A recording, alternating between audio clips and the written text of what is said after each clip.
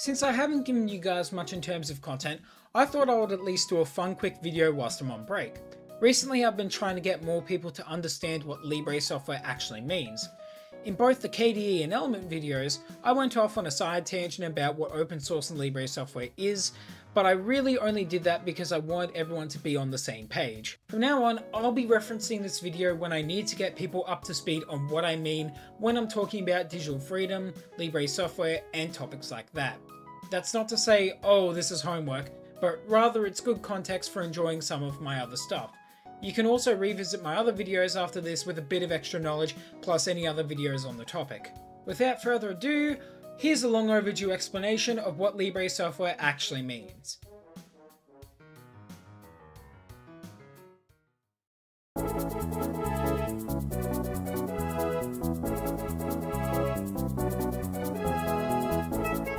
Libre Software, or as it's more commonly and confusingly called free software, is software that provides the user a variety of otherwise unavailable essential freedoms.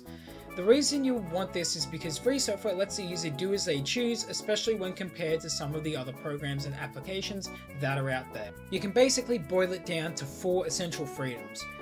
Freedom 0. You have the freedom to run the program as you wish for any purpose. Pretty self-explanatory and fundamental, hence Freedom 0. Freedom 1. You're free to study and change the program in source code form. Freedom 2. You're free to redistribute copies so you can help other people. Freedom 3. You're free to redistribute copies of your modified versions to others, namely to benefit your community. Also to note, in order for Freedoms 1 and 3 to even be feasible, the software has to have easily accessible source code. Whether this be via open source or a way to get repo access with a phone call or an email, it has to be available to everyone and anyone who can access the program. This is taken from GNU's website under the free software section. Links to sources in the description, by the way. The people running the GNU project also run the Free Software Foundation, and are also the developers of the GNU utilities in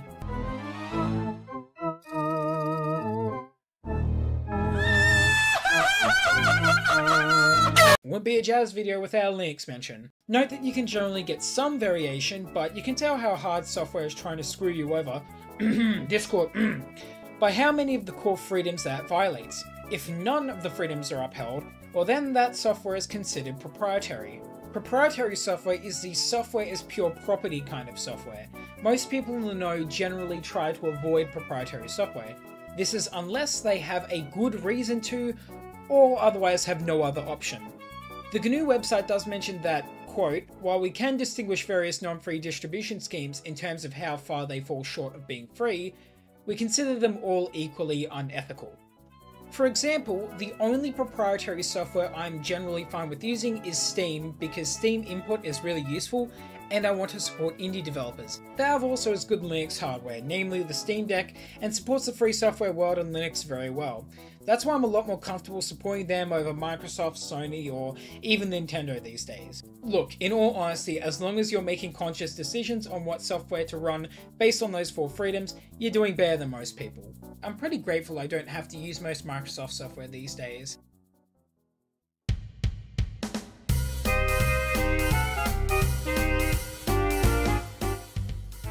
You might be wondering why we call it Libre Software in this house and not by the original free software label.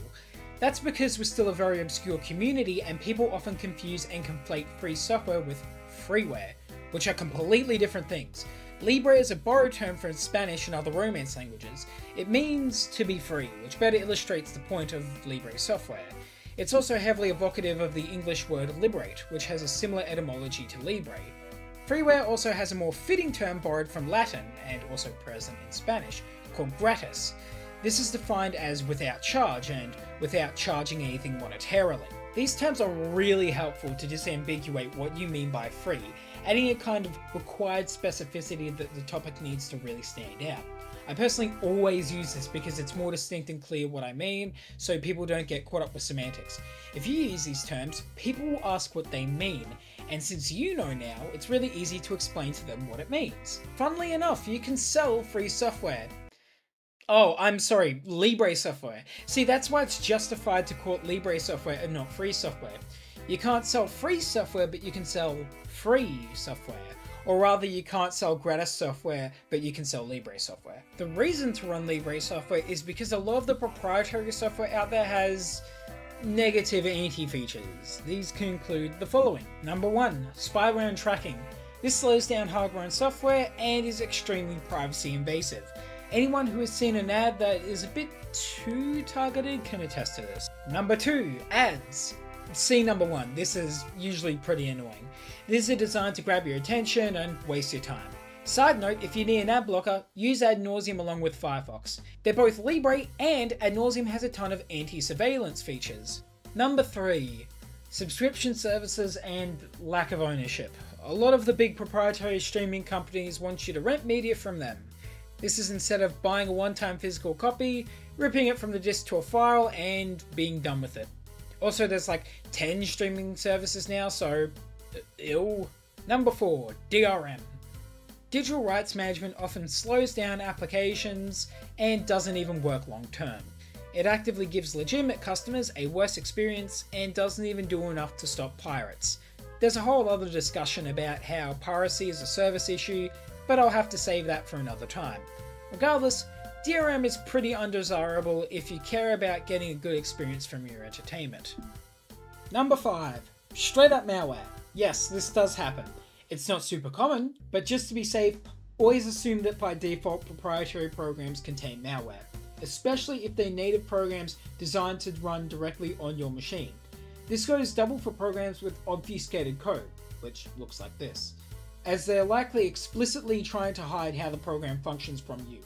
If you need to use a proprietary program, you can use a network analyzer tool like Wireshark to check any outbound connections. Some combination of these anti-features are common to proprietary software, and the software that contains those anti-features should be avoided where possible. It's extremely rare for these features to be in Libre software, since the source code is always easily verifiable and auditable. I really want to emphasize that Libre software is most always designed such that they avoid these problems. That's why it's very important for everyone to always seek out Libre alternatives to existing proprietary software where possible.